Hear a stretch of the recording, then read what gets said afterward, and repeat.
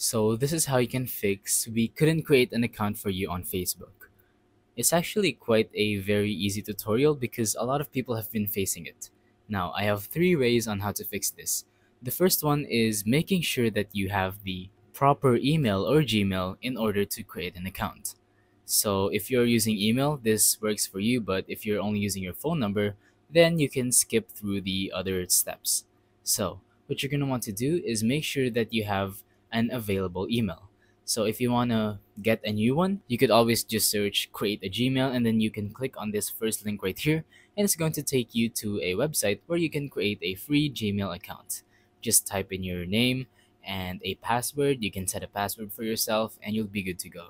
Now use that Gmail into creating a Facebook account over here and then you can now use Facebook.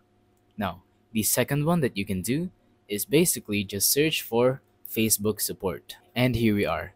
As you can see, the first link is the Help Center. It's going to take us to this page right here or this tab right here.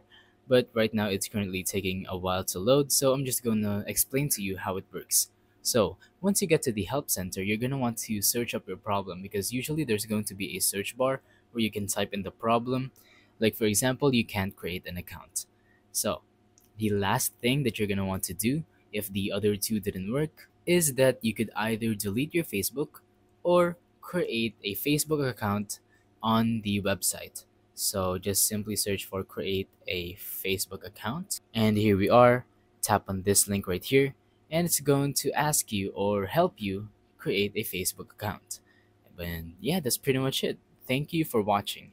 Don't forget to leave a like, subscribe, and let us know in the comments down below if the tutorial worked or if you have any questions. Thank you and goodbye.